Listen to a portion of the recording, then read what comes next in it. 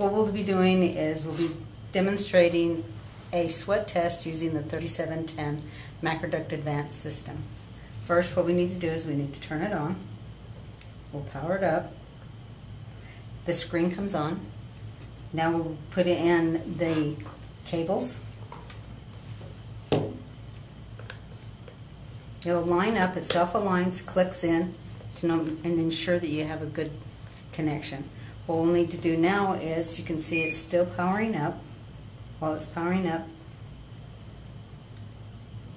and it tells us, and as we go through the screens, it will show us step by step what we need to do.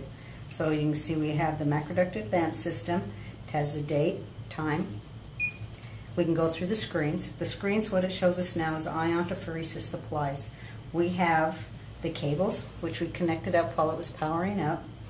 We have straps that will connect our collection Macroduct to, and we also have the pilot gel discs, which are here.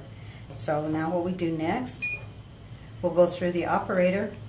The operator will put my name. I'm just going to put my initials, PN for initials, and information. The test, we're just going to number the test today, just so you can see what we're doing. The test will be number 1. We advanced on. The kit number is what we're looking at. Is either you can use the kit number here, or you can use the lot number of the pilot gel disc that you prefer. What I prefer doing is we'll use the kit number. The kit number here, we have the lot number located. It's 218036. So what we'll do, it is required. So it's 218036. We will enter it. As you can see, all information has been entered. The operator, the test kit, the test number, and the kit. We will now select the limb. We have our volunteer here, thank you. Now the baby is facing you, so you need to make sure you click the right side of the patient. So this time we will be looking at it there. Have the right arm.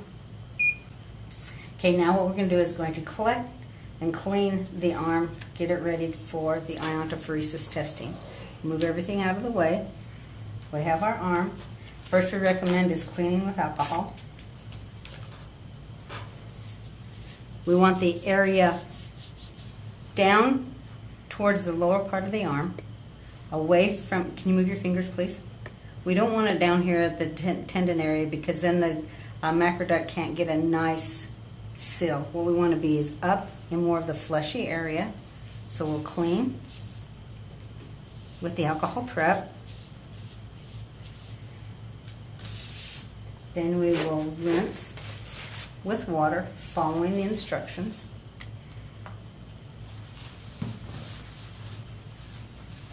So we have a clean area, and we want it large enough for the Macroduct Advanced for the red and the black area.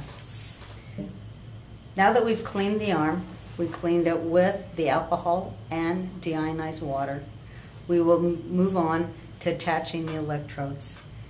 That's the next step. What we do is we attach the red electrode first. We need the gel.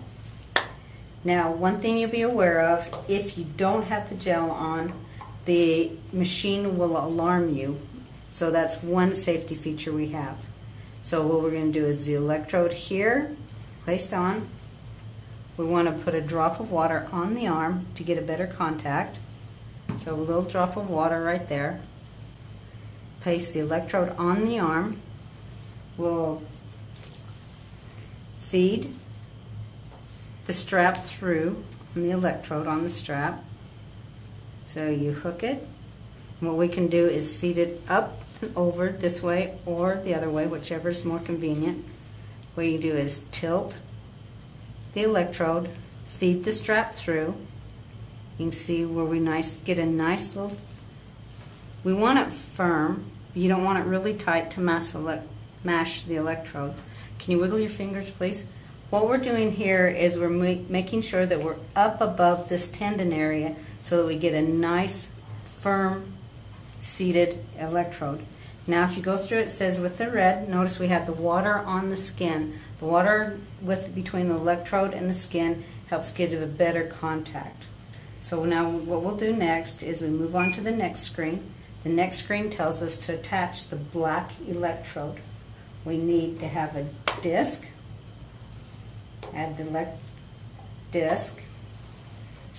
We add the disc to the black electrode now. You can either wet the electrode this way, or it was like we did before. We had the drop of water added to the arm. Whichever's easiest and most convenient for you. But you do want the drop of water on there to get a better contact and have the iontophoresis be a little bit more consistent for you. Okay, so what we do is we feed the strap through.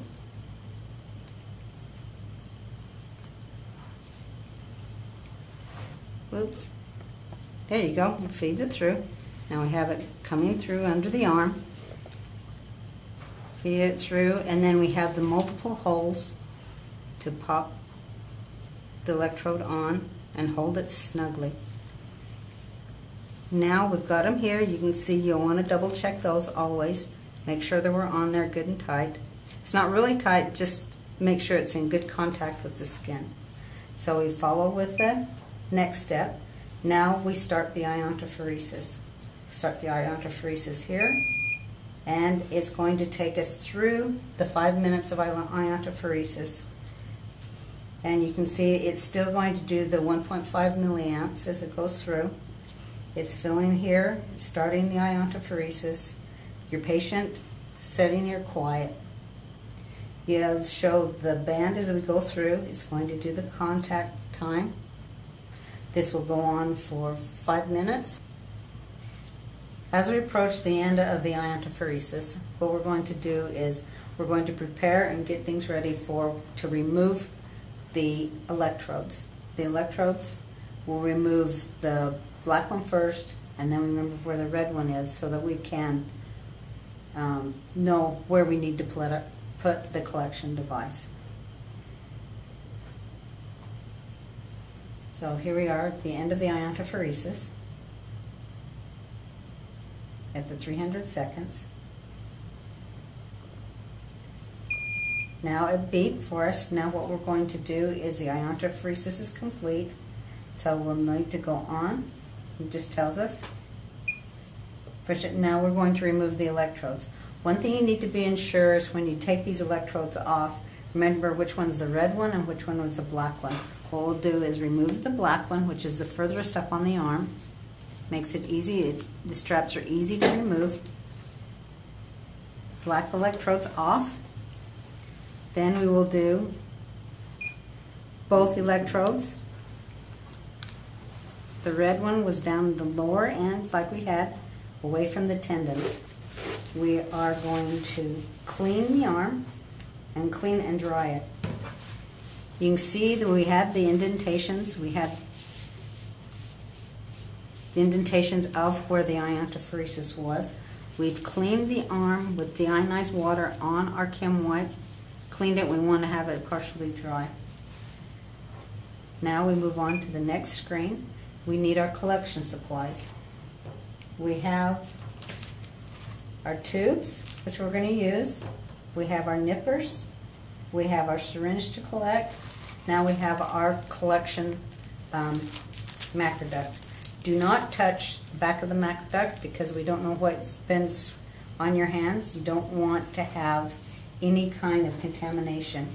What we'll do is take one of the straps that we had previous, feed it through the arm,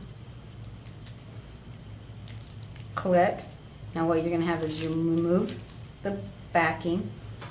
We will place it where the red electrode was located.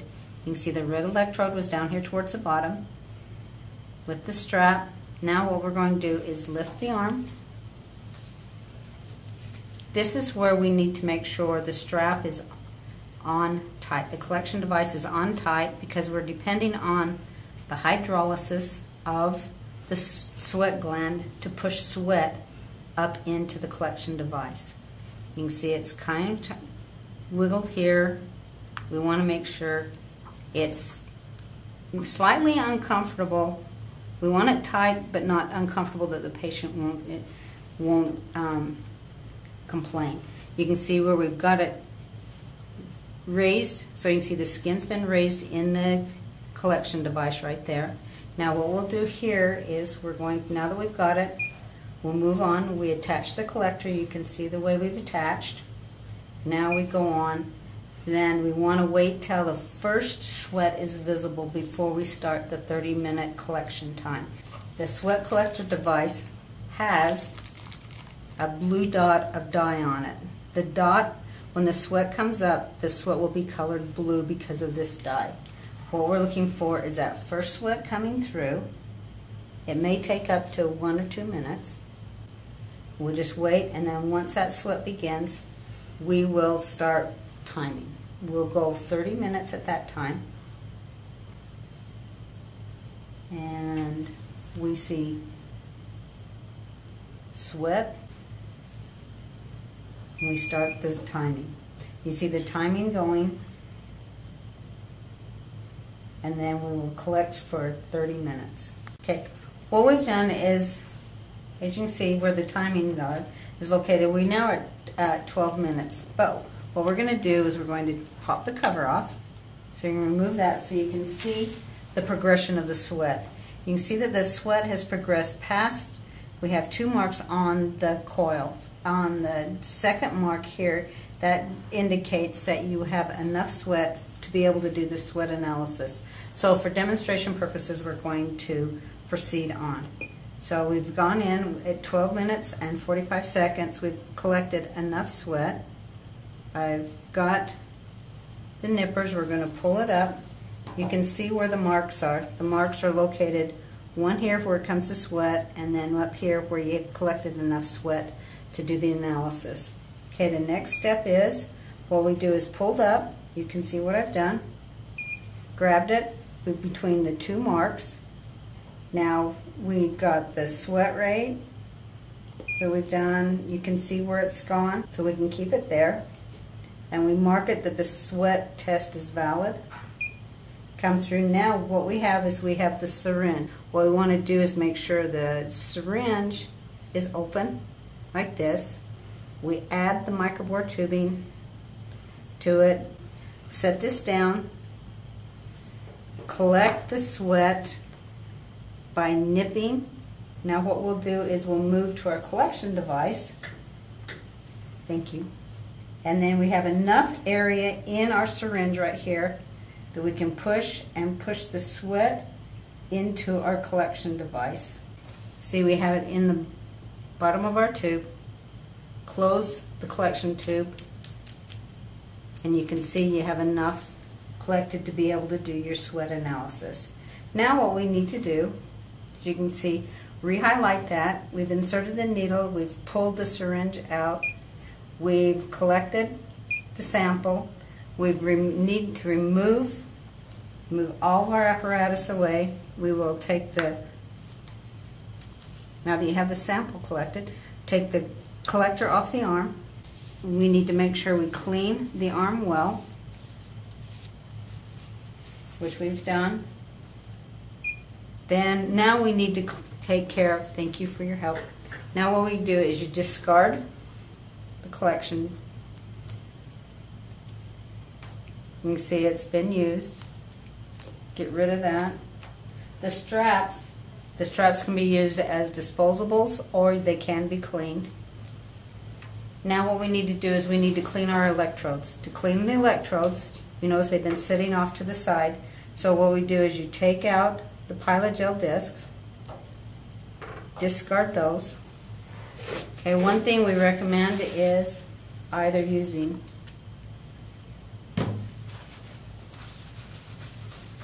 just a little bit of water to get any excess waste out. What we're going to do is take the alcohol preps, clean the electrodes with isopropyl alcohol. Now, we've found that over time that sometimes the electrodes do not come clean with just the alcohol cleaning. We do provide Macroduct cleaning pads, which are these little pads the SS-271s. They're very small. You just put them on the electrode with your finger, clean. What there is a slightly abrasive to be able to clean the electrodes and get any of that excess contaminants off. You can see that may turn your pad a little color. Now to put them away, before you put them away, suggest wiping them, any excess debris, with the wet Kim wipe. Okay, we've cleaned those. You can see that we had enough fluid or enough sweat to do our test because we've got past the 2 lines. We said the operator was Patty Nelson, the test won, the kit number and the iontophoresis was complete. It shows which arm we used, and the test was a success. Thank you.